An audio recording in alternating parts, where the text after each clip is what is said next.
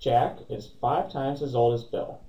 10 years from now, Jack will be at least 3 times as old as Bill will be then. At least how old is Jack now?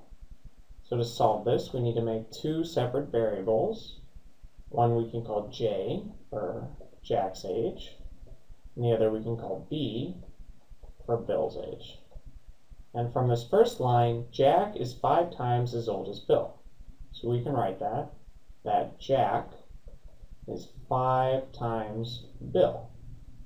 And from the second line, 10 years from now, Jack will be at least 3 times as old as Bill will be then.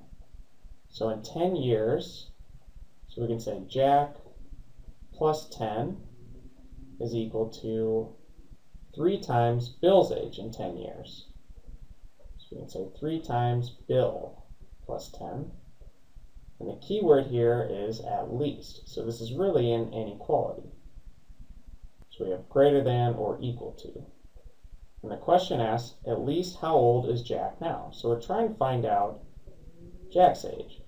So what we can do to eliminate the variable b from this is to solve this first equation for b.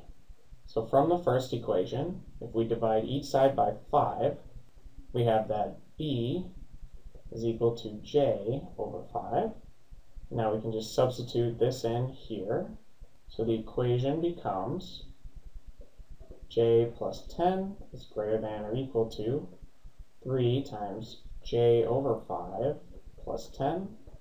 And now distributing the 3 to each of these, we have 3j over 5 plus 30, and the left-hand side is still j plus 10. And then to eliminate this 5 in the denominator, we can just multiply everything by 5. So the left-hand side becomes 5j plus 50 is greater than or equal to 5 multiplied into this 3j over 5.